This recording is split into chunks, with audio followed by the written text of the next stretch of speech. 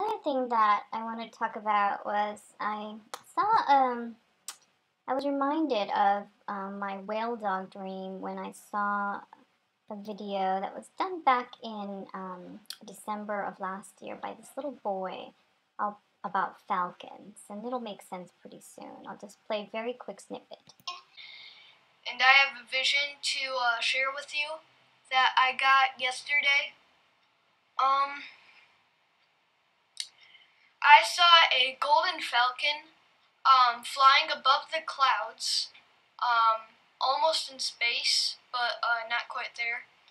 And it was letting out piercing cries that were like, they were just so, high pitched that probably the whole earth could hear it. And I got the interpretation from Adonai that it meant that it was a warning, telling everybody that he's coming very soon. And the scripture I have. So that was interesting, and because I had seen this, and then maybe like 1 or 2 days later, I noticed this card that I got. We get like little business cards dropped in the letterbox, and there's always lots of them from like taxi drivers or for all these companies, and so I'm kind of aware of the major ones that they always put through. But I noticed this one, it's called Falcon Cars.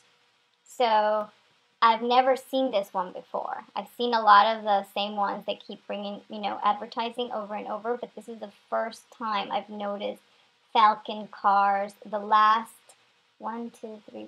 5 numbers of the phone number is 795-5555. So I was like, oh, that's interesting. That's a confirmation to me. Falcon Cars, right after I see this dream of this little boy with the falcons. So the reason why falcons are important and why they remind me of my whale dog is explained through this with Dale on the Maseroth. It's a quick clip. They were actually the great hunters of that time were falconeers. And these two portrayals of the dogs, they actually should be hawks or falcons that are hunting with Orion. They are his companions. He had two hawks that was hunting with him rather than two dogs hunting rabbits. These are two hawks hunting serpents. And this makes the whole message of Gemini come into focus, because both Canis Major, which has the star Sirius in it, and Canis Minor, which has the star Procyon in it, both show a vindication and an attack of evil against the enemy. Okay, so it brought me back to my dream of the whale dog, and I think the dog represents one of those two constellations. I talked about it here, and I talked about how I was focusing on the mouth of the dog, and it corresponds to around the time of 3:30. So I started thinking, okay, where are we? At this point, I thought maybe we already passed the dog. But if I took a look at Stellarium, and here is Sirius. And the nice thing about it is it gives you the information. It might get cut off here, but the ecliptic, where it is basically on the ecliptic as of today, is at 104.19, okay, degrees. So that's this line right here that we're about to hit. It's 105, so it's right before 105 at 104.19. And I looked, okay, so where is the sun today? Well, the sun is at 103.54. So it hasn't hit the alignment with the star yet.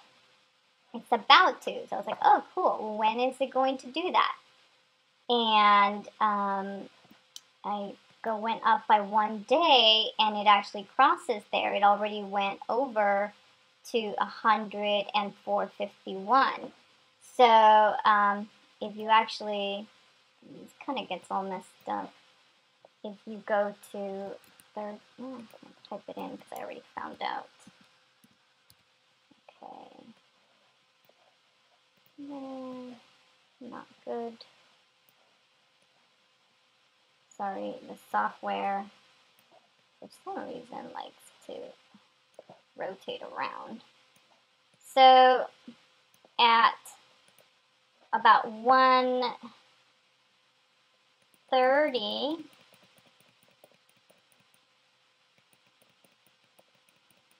yeah, 1:36 Jerusalem time, it hits 104:19. So that's when it starts becoming aligned with Canis Major, the first big major star in Canis Major. So that's interesting. But again, you know, it could be this one or it could be this one. I'm not sure which dog. There's two of them. So it could, you know, be a little bit more until it hits Canis Minor. But hey, I'm always on the lookout for the closest thing. So that was interesting. And then I went back to, 3:30. Have we hit 3:30 yet? So I put it on this clock, and I'm taking again the solar Enoch type of calendar, and I've just started from the summer solstice, and then the next day as the first day of the 4th month. And doing that, the first day being June 1st, I know it's not that day, but, you know, I just plugged it in. You know, tomorrow is when we hit the alignment with Sirius, the star of Canis Major, and then also it's the halfway point of the 4th month, so that would correspond to, you know, 3:30 is where the short line would be here. So that's okay. So tomorrow's, I'm definitely watching out for tomorrow, expectation. And then another thing that I found interesting, you know, I kept thinking about 4th of July fireworks because of Diana Oliveri's stream that she had put, you know, back then. So I was like, oh, it has to be on a Monday. I was expecting this Monday. I'm so sad when it didn't happen. But then and she was also given 3 days, day after tomorrow. But then, so I'll play that. But while I was walking into work, just talking in my mind to the Lord, I almost get up to the door, and I said, Lord, you know, just let me know if this is going to be like my last Friday here, you know, because I'm just like 3 days, you know, just let me know if this is going to be my last Friday here. And immediately I heard a song, and it was just 2 words, but I heard the tune in my head, and it was this: Monday, Monday, da. Okay, so she got Monday, and I was like, well, it does have to happen on a Monday. It doesn't really make sense with, you know, my calendar that I just showed you. But I did some more digging around, and I just sent her a message about this. I don't know Diana or anything, but I hope she reads my messages. I said, wow, I can't believe I didn't look into the meaning of Monday. Monday comes from Dies Lunae, which is a day of the moon. A lunar day is a period of time for Earth's moon to complete one rotation on its axis with respect to the sun. So it is roughly the period between 2 new moons. So it's basically the month, right? One new moon to another one is almost a month. Your dream about the 3 days was the night of April 27th. So that was the previous video that I just showed you. She posted it the next day, which started the second Jewish month of Iyar. So that's April 27th is when she had that night. So that was the first day of the second month of Iyar. Sorry, I'm losing my space here. Okay. And they use the new moon to start their month. So I'd say that would be your first lunar day. The second lunar day would be the 3rd Jewish month of Sivan, and the 3rd lunar day would be the current 4th month of Tammuz. So we're already in that day after tomorrow. We should definitely be out here very soon. Okay. So that was cool. That, you know, hopefully that's what was meant there. I mean, I could be interpreting wrong, but to me, that makes me really excited. And then I was also thinking, she also got another, in this video, this is where she talks about the fireworks that made me, me and other people think, oh, are we being led to the 4th of July, That was exciting. So I'll play just a little bit of that. Were in their cars, and so there was a bunch of people around, and it was a huge traffic jam. They were all jammed up, and it was hard to move around, and it was hard to maneuver around. And so when I realized that it was people that had come to see the fireworks, and they were lining up on the sides of the road early, and I wondered in my mind why they were there so early. It was only 12:30, and I had a thought that it would be a long wait for 5:30.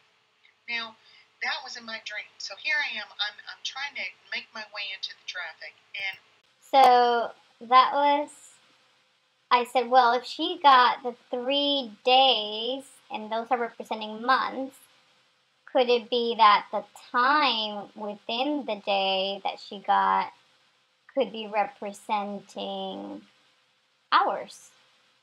I mean, sorry, days. The hours representing days within the month, within the 3rd month. So, I don't know. I always look at possibilities.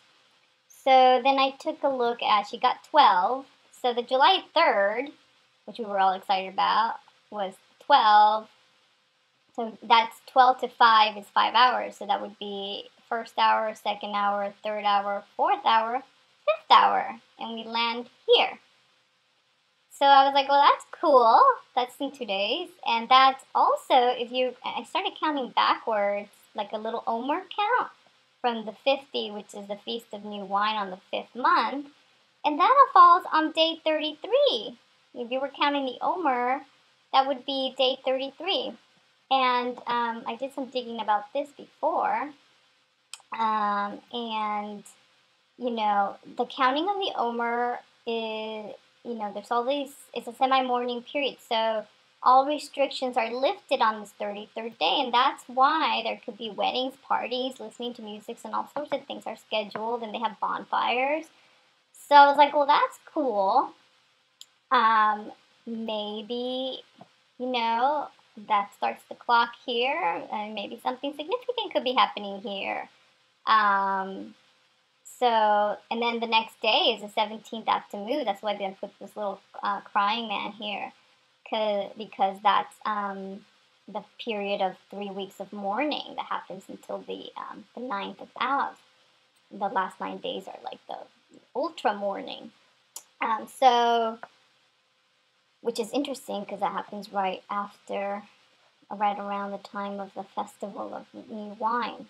So I was like, okay, that was interesting. And then I happened to find something so cool, because in the fifth hour would be the fireworks.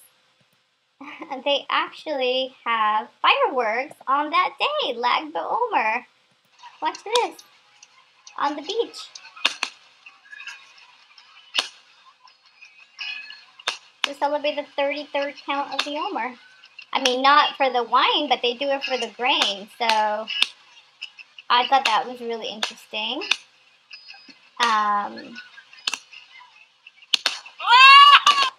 Okay, so that's really cool. Definitely on high alert. Obviously, the whole month up until that. But could this be when the bride, the wheat harvest, barley harvest, that's being redeemed, and then we are starting to work for the wine harvest and the oil harvest? At least the portion of the bride that is coming back. I don't know. I guess we'll find out. But just some really cool stuff that I wanted to put out there because it makes me excited, and I need some stuff to just kind of keep feeding my excitement on a daily basis. So I hope you enjoy. Bye.